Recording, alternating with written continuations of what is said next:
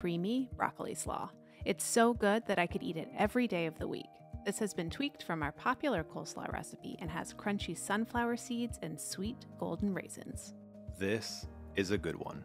First, chop up the broccoli florets into small pieces. Then remove any tough parts from the stems and slice them into thin matchsticks. Remember, this is a slaw, so keep everything nice and small.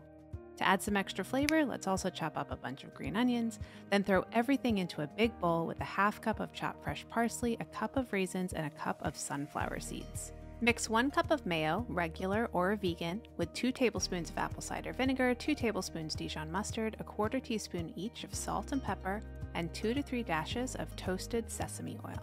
We always add an extra dash. Then fold the dressing into the broccoli and enjoy. The salad is perfect for making ahead and storing in the fridge. I hope you give it a try.